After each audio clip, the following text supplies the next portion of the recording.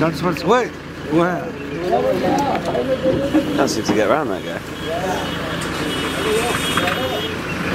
So that, I think that dude's a famous barber.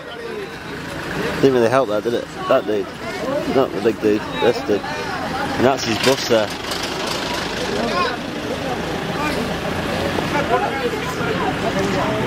The big, all those beads on his head.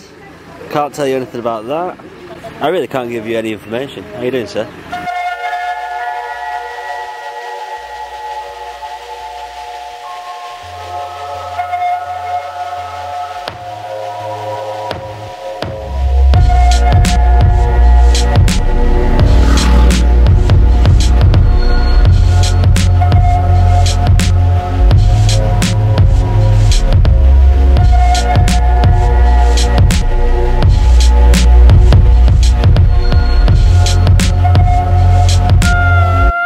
It's funny, like everyone's on holiday, yeah, people drive like they're late for work. That car nearly went over the edge there. I'm not exaggerating.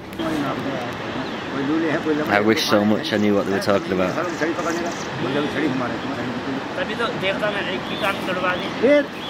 I think there's a limit to your experience. I think walking opens you up the most. It's the deepest way you can travel. Stop me if I'm wrong.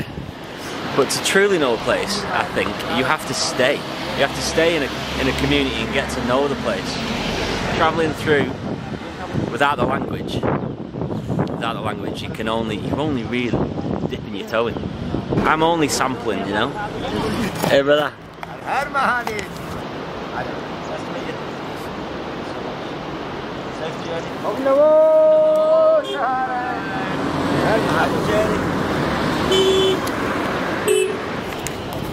Fantastic energy. Hit the road, boys. Let's go. Maybe I'm reading into it, maybe I'm being all hippy dippy.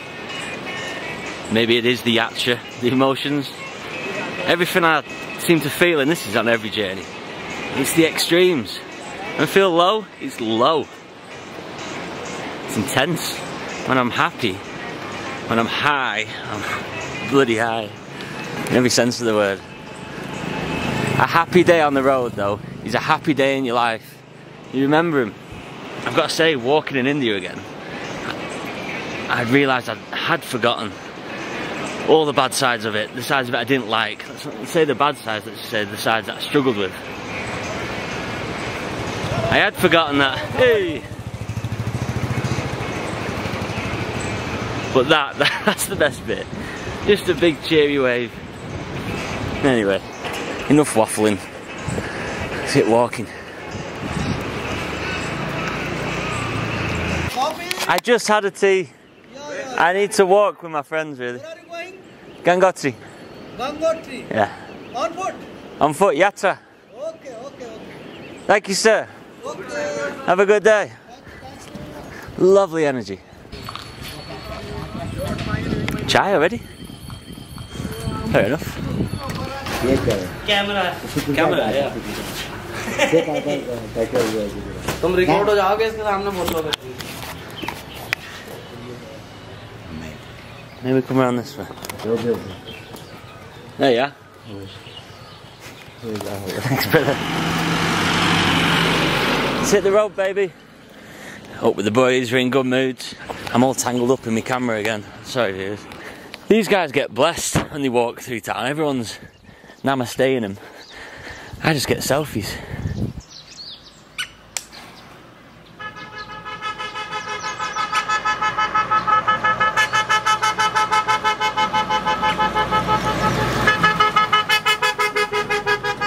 A juxtaposition.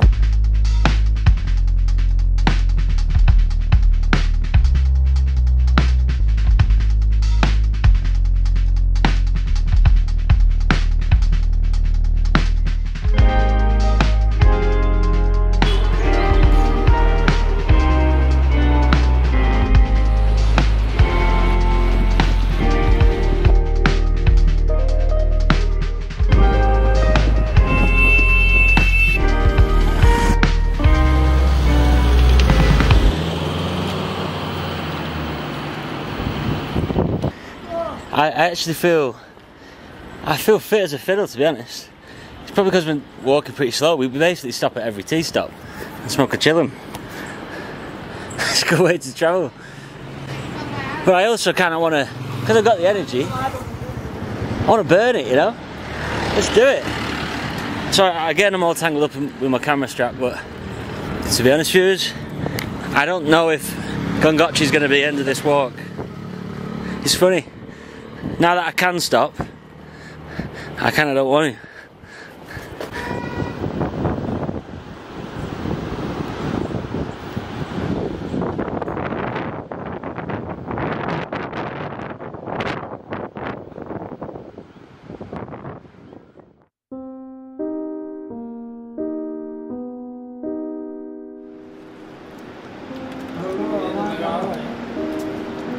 Mukesh?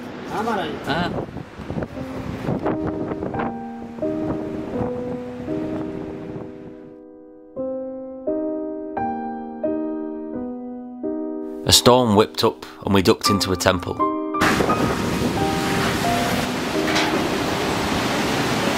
Happy to pass chillums and wait it out. And it was there, when buried in blankets with the babbas, safe from the roar of the mountain, that I had a moment of presence. Where the hell was I? I looked around at the other faces in the smoke and racket. I was a long way from home. And yet, I had to pinch myself to notice it. Maybe it was the relay of chillums the boys were on, but I was at ease. 10 years of life swinging on a pendulum from home and the road, and I never found a balance in it. The clang of the babbas and the wail of the wind only pulled me further into the blankets, into a corner. It wasn't just shelter and company. I found home in hiding. I was anonymous and a free man.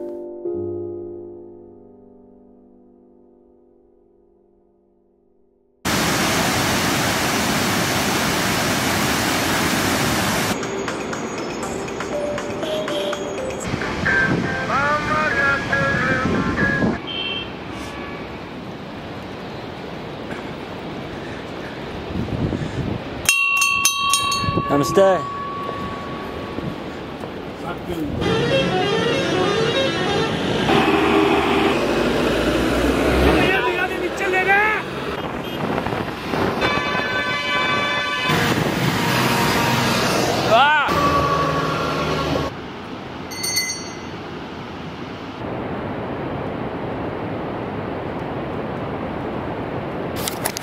Fucking hell. Oh my god. That rock just nearly hit me, and that was about 3 meters away from me. Where that shit, now let's get out of here. Oh my god, wow, that woke me up. Shit, that was f***ing close.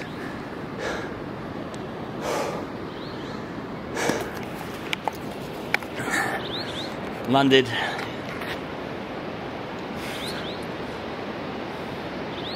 Probably like, it's very close, that's too close. It wasn't massive, but it would have definitely killed me if it had hit me. Oh, where did I even come from? I mean, careful brother. I gotta be really careful walking on these. The guy back there, he's got a hard hat on. Where is he? Literally got a hard hat on. Health and safety, the PPE. It's strange how where that rock came from before, because it wasn't vertical up like that. It wasn't even a big drop, but somehow, no noise at all, it just bang dropped in front of me. That would have been the end of old Bob, I reckon.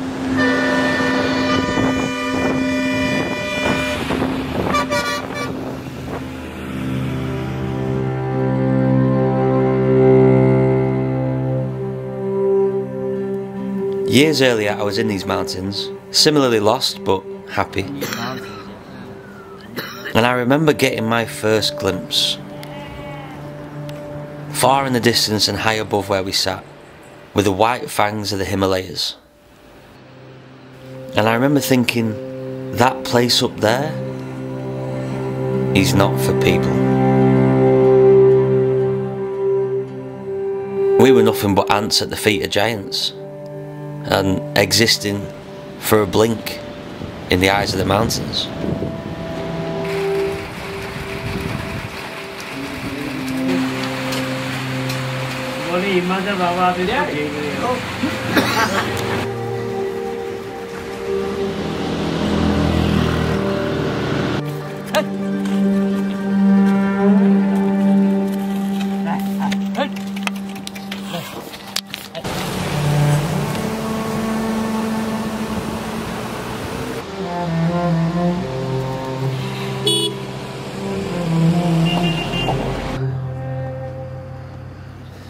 It is freaking freezing. Good night, boys. Good night, brother.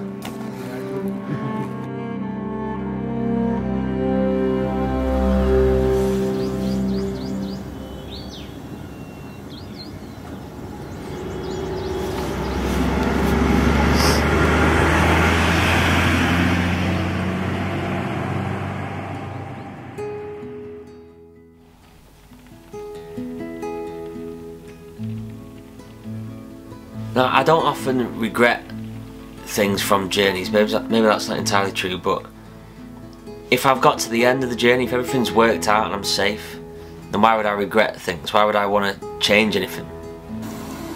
It's more a feeling of gratitude that it worked out. But with this journey, I can't help but feel a regret.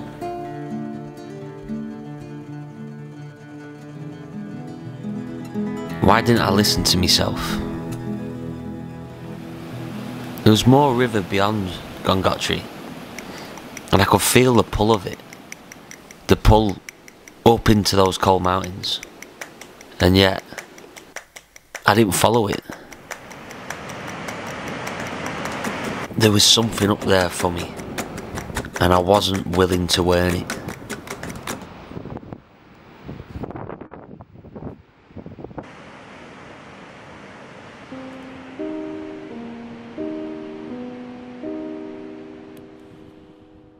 When I get home after a trip and sit and pick through all this messy footage, I would usually feel nostalgia for the rosy looking miles that have passed. But with this walk, this jaunt from one tea house to another, never have I been so envious of my past self. And sure, I'm watching this from a Tuesday in English winter, but what I give to be back there with a bag full of freedom. This car just must like drum and bass, just come straight up to me. Perhaps I've been in the comfy and narrow for too long and grown a doubt for the world, forgetting that, at least for a lucky soul like me, the road out of town is always waiting, and that it's not luck but humanity that allows it. The old familiar ache of miles like an old honest mate, that sting is a recognition of my other life. Life out of the flow. And yet, when I'm in my freedom, I question it so much. Why give it all up for dirt and flies and an open sky?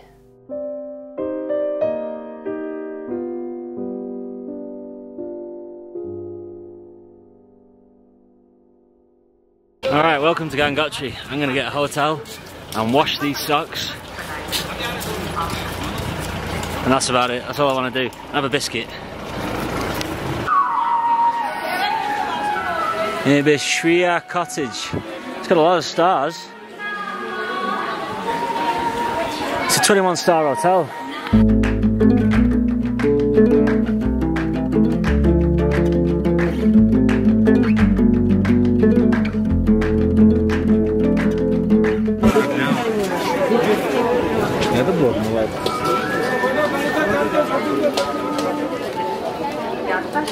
Yes, sir. Use selfie. Again, I'm going to be very white. Alright, got to say thank you to these boys. Thank you, Arvind. Okay. He's really helped me out, this guy. I've had some money stresses, and I'm taking our advice not to go any higher into the mountains. If I was a few years younger, I probably would have done it anyway. Can you see us? I feel like it's very bright. There we go. Thank you, my brother. Okay. Thanks for everything. So these are all the buses. This one's actually not touching the ground there. That I'm walking past them all because I actually, for one, I just despise being on a bus. I need to hitch a bit. I'm just gonna see what I find, really. Can I come? Huh? Yeah? Huh? Is that okay? Okay. Aja. Thank you, sir. I didn't even put my thumb out. कुछ बढ़िया बजा ले कहाँ कहीं तो लगा दिया है तू बताओ दे काट दो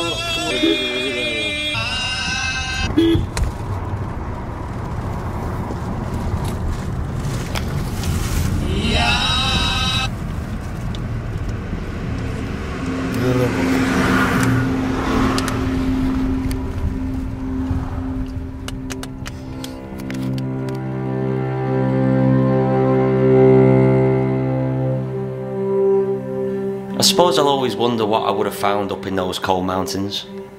The meaning of life, maybe. Or my wife, perhaps. You never know. Or next time, would the rock fall and find its mark? I'll have to be alright with not knowing. And that's all part of the journey too.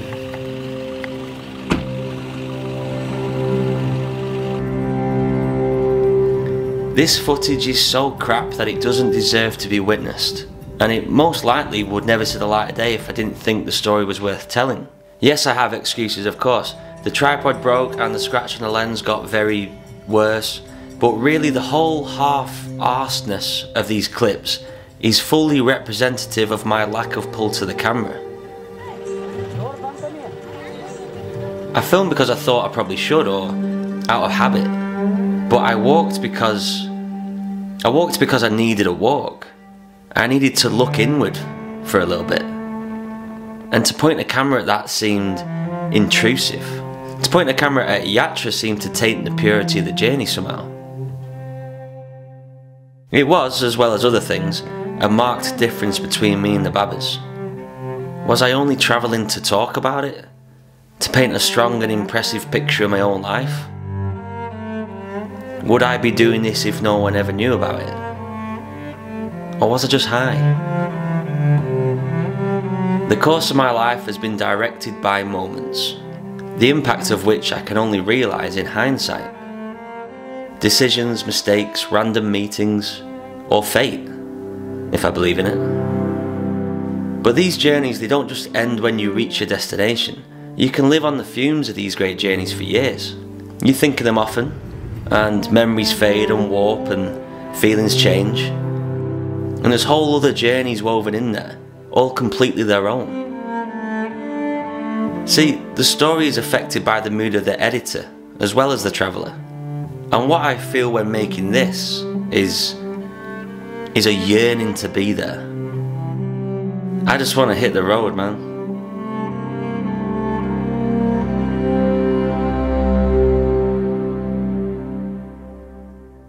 So I bought a bike. A bicycle.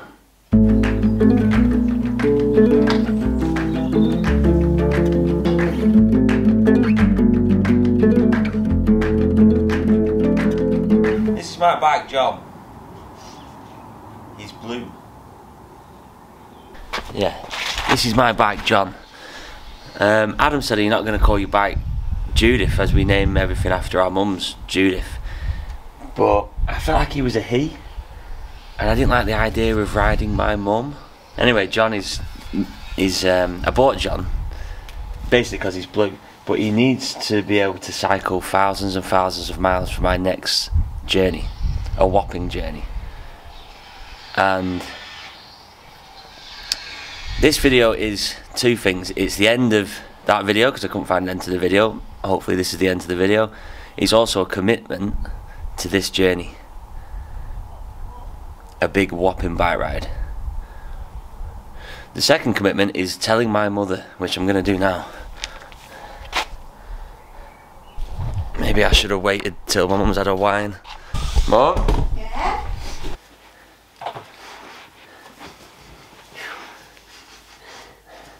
Right, so you know that I'm gonna do.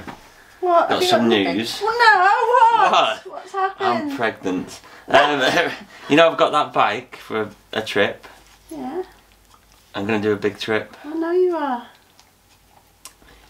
I'm gonna. What? What? I'm gonna cycle around the world.